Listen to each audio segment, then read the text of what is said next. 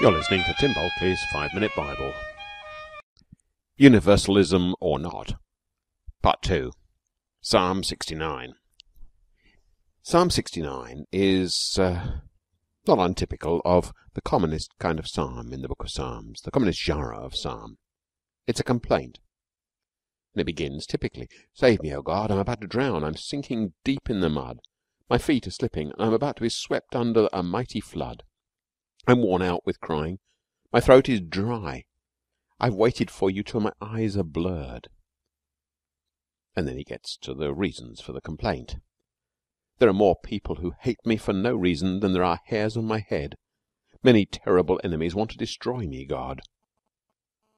Am I supposed to give back something I didn't steal? You know my foolish sins. Not one is hidden from you." And then there's the typical statement of trust in God. "Lord God, all-powerful ruler of Israel, don't let me embarrass anyone who trusts and worships you. It's for your sake alone that I'm insulted and blush with shame. I'm like a stranger to my relatives, like a foreigner to my own family." And then the psalmist goes on and asserts his love for God and the rest of it.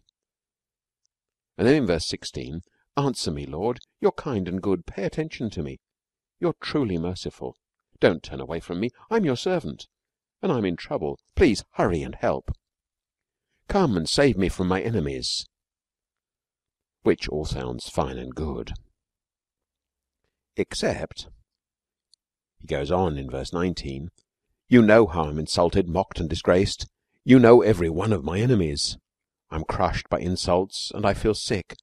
I had hoped for mercy and pity, but there was none. Enemies poisoned my food, and when I was thirsty they gave me vinegar. Make their table a trap for them and their friends.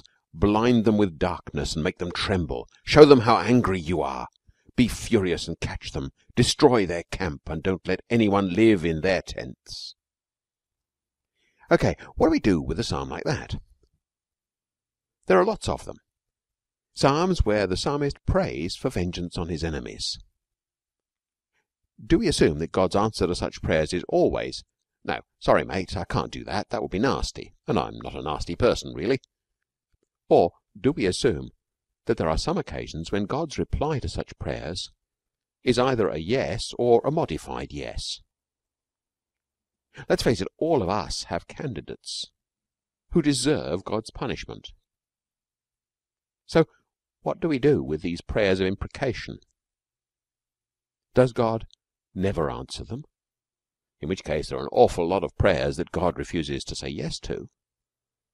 Or are there some sins which are just so bad that even a God who is dying to save us has to say, "Sorry, that's too much"? I don't know.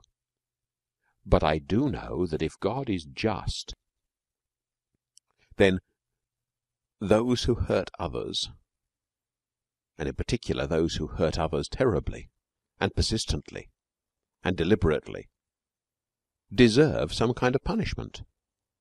And if God doesn't punish them, then God is not just. Of course, I don't want God to be just when God is dealing with me. I'd rather then that God was merciful and kind.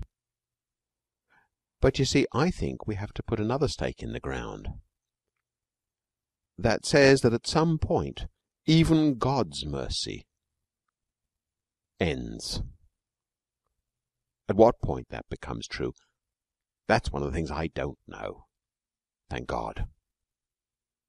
But I trust God to put it in the right place, wherever that place is, and however it works out. And that's my key to this whole issue. There is so much I don't know, but I'm content to trust God for it. And so in a way I'm ending with the psalmist. Verse 34, "Heaven and earth will praise our God, so will the oceans and everything in them.